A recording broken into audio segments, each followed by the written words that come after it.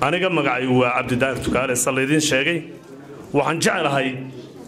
doodii ka socotay saddexda maalmood hoolka markii la isku soo ururiyay midhihii ka soo baxay inaan halkan idin ka akhriyo marka hore ma aha shirkeenu mid dawlad ama qabiil ama qof lagu weerarayo ma aha waa mid danta guud ee Gadabuursiga laga tashanay kaliya cid kasta oo naga maqan ama saxaafada naga daawanaysa waxaan u sheegaynaa inaan nadiif ka nahay inaan cid weeraro inaan nadiif ka nahay taasi way inta ta kale waxaan inoo bilaabayaa qodobadii ka soo baxay shirkeena shirka wada tashiga Gadabuursi oo ka dhacay degmada Nowbare oo socday muddadii 25 ilaa 27 January 2019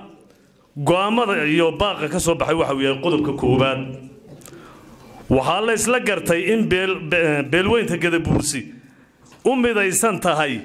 danteeda ayna leedahay hoggaan kaliya oo taladu ay ka go'do kaasoo ah ugaaska guud ee beesha Gadabuursi ugaas Cabdirashiid ugaas Roble ugaas Dooti qodobka labaad in la xoojiyo iskaashiga wax wada qabsiga iyo isku tanaasulka beesha oo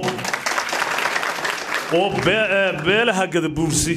ay macnaha beel haday tahay iyo shakhsi haday tahayba midba midka kale uu tanaasulo oo shaygii la isku qabsan lahaaba midba midka kale yiraahdo adaygaga wanaagsan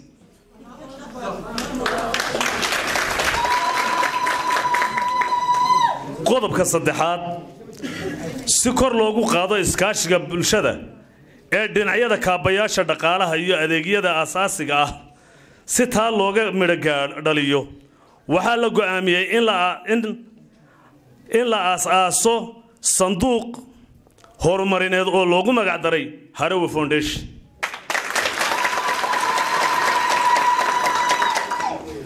qodobka afraad waxa la go'aamiyay in dawladda deegaanka Soomaalida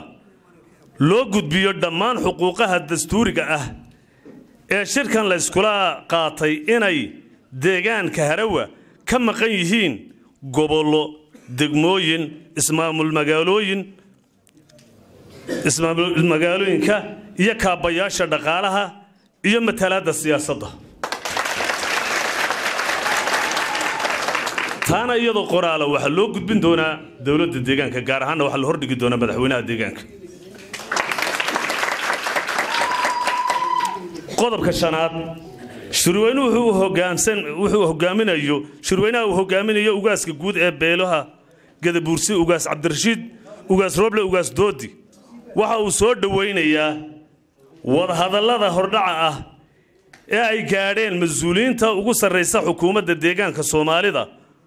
oo maalmahan dambe khilaaf soo kala dhex galay sidoo kale